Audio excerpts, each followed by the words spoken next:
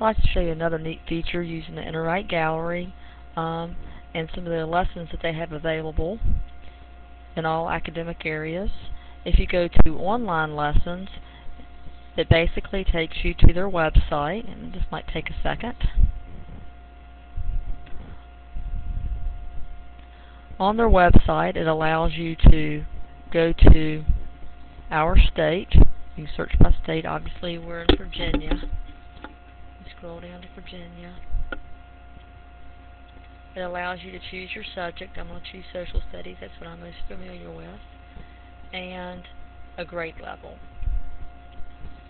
When you click submit, it takes you to lessons that they have available on that particular grade level and subject. This one goes America Begins.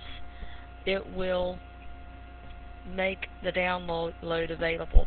The download's great because the lessons are already done. One of the hard things about the download is that you can use it at school, but it's not anything that you could send a student or use outside of class, because more than likely you're not going to have the Interwrite software loaded on your computer. So these are good if you want to use something that's already done for you and use at school, but not want to use outside of the classroom.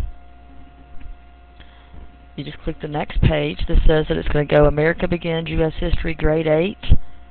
And it basically goes over the 13 colonies, talks about the middle and southern colonies.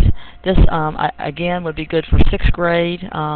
And if you want to do a review, this would be a good review for what they learned in 6th grade.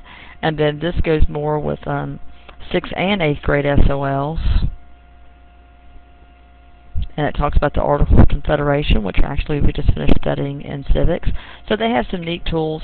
Basically, you just have to play around. Just like anything else that's already packaged, you might be able to use parts of it in class and then disregard others, but it's nice to know that it's there and available in all content areas.